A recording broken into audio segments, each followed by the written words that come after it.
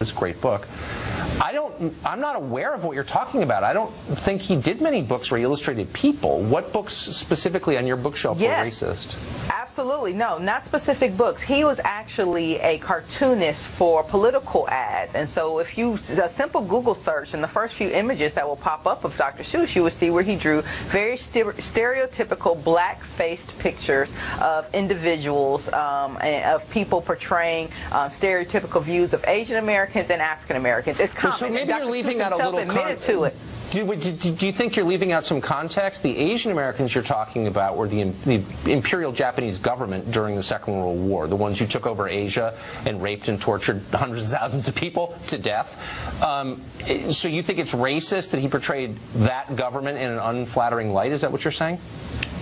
Well, I would imagine that if I were to draw some of the Confederate soldiers in the same kind of light that he did, despite the fact that they were treasonous, people will still find many of those caricatures, if I took their worst features and put it out there and made fun of them, they would call that racist too. So yes, actually well, I don't know who they It doesn't matter if they were bad people. It's okay to, I think it was okay in 1943 to mock the Japanese army, and so maybe it's lacking a little historical context. It's not okay. It's not okay. Who put you in charge of what's okay? Okay, wait, let me just ask, is there any recognition, I know we're like debating on TV and everything, but just do part of you think like, wow, the people I'm around, maybe myself, we're scolds. We've like turned into something we used to hate when we were kids, which is people who jump up and say, you can't do that. I mean, do you ever think that?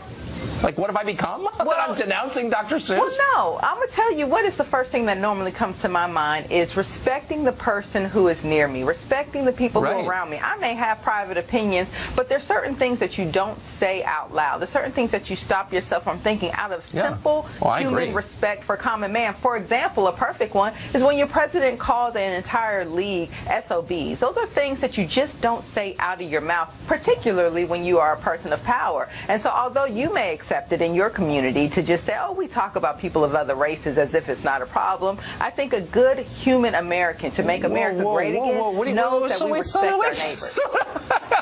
I love the parenthetical charge of racism. In your community, you might do that. No, actually, he's denouncing professional athletes of a bunch of different colors. So slow down, LaDawn. But you're dodging my key question, which is why in the world is the left discrediting itself by going after, of all people, Dr. Seuss? Like, it's absurd. Do you recognize that at all? I think there's racism that exists. I mean, of course there is. But Dr. Seuss was not a major purveyor of it. So, like, why are you hassling Dr. Seuss? That's kind of the question. Do you feel silly when you do that? Absolutely not. And let me tell you what's absurd. This librarian who brought up this whole Dr. Seuss issue had a whole 2, 3, 4, 5 paragraphs before she talked about Dr. Seuss that talked about how ridiculous it was that they used taxpayer dollars to send books to overprivileged schools that didn't need them. But instead of focusing on that very important point that you should agree with since you're a fiscal conservative, you want to focus on the latter part of her letter that talks about Dr. Seuss. You know why? Because you want to trivialize librarians what really could be an important issue. I mean, she sounds like the silliest person maybe who's ever lived in this country. Okay. Isn't it ridiculous that the First Lady of the United States wouldn't know that a school already had all of the most common I can't believe she sent Dr. Seuss books to a library. She should be in jail. I mean, listen to yourself, LaDawn. You're a nice person. I don't mean to be mean, but come on now. Thanks for joining us today. It's not mean. It's just not realistic. And unfortunately, we need people like you to speak up and say that, you know what? Stop sending Dr. Seuss books. It's bigoted. Yeah, okay, good.